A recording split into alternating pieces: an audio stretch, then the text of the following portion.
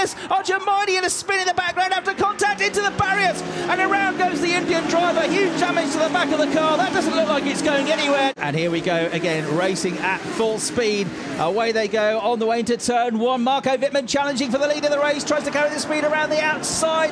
Rennie Rast behind in third, contact further back there. Philipp Eng getting involved with one of the Lamborghinis, which might be Clemens Schmid. We've got another Lamborghini, which is Rolf Ineichen into the barriers.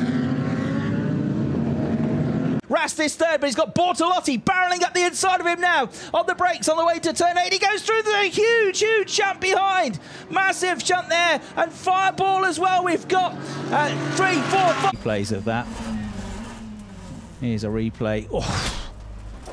Oh, Nick Cassidy there took a hit from Dennis Olsen as he hit the barriers and then came back into the Ferrari. I think.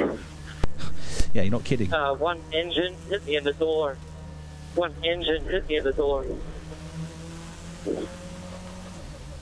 Yeah, one engine on the floor. Are you okay?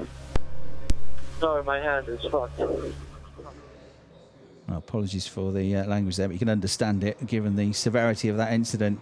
So Schumacher trying to come around Preining. Preining then, from his point of view there, into the concrete wall, and then got a second hit.